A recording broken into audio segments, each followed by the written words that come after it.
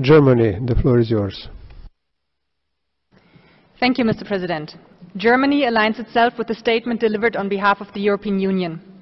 We pay our respect to Asma Jahangir and her tireless work as a human rights defender, activist, and in her capacity as Special Rapporteur on the situation of human rights in the Islamic Republic of Iran. The situation of human rights in Iran still remains critical. Germany expresses its serious concern at the restriction on the right to freedom of expression, opinion, association, and assembly, especially in the aftermath of the events at the turn of the year.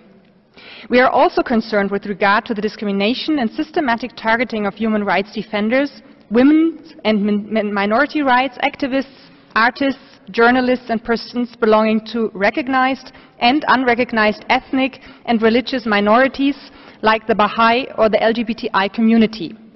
We call upon the Iranian leadership, judiciary and government to respect the Iranian people's bid for political and economic participation and to respect the right to raise their complaints and demands, including the call for an investigation of the 1988 events, by guaranteeing their civil rights.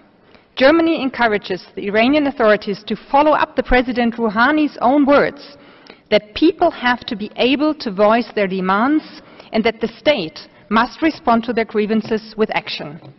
We acknowledge that the amended anti-narcotics law significantly reduces the number of executions for drug offenses, provided that it is fully implemented. This new law is an important step.